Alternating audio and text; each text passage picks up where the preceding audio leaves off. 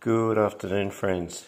So here I've got a pinky white rose, a couple, and about three actually totally white roses, all organic. So I'm going to make my second batch now of rose water. The first batch worked and I was washing my eyes, and it really has helped clear up my eyes. And my eyesight's actually improving. Praise the Lord.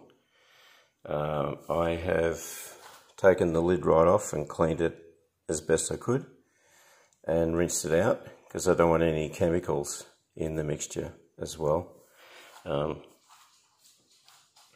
So washed with a little bit of dishwashing liquid, and rinsed that out a couple of times. So here I go, batch number 2. Say a prayer, please.